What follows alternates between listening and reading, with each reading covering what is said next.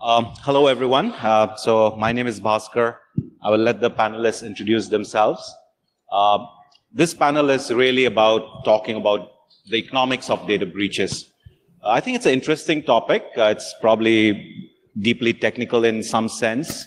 It's also funny because there's a lot of funny stories about data breaches that we'll talk about.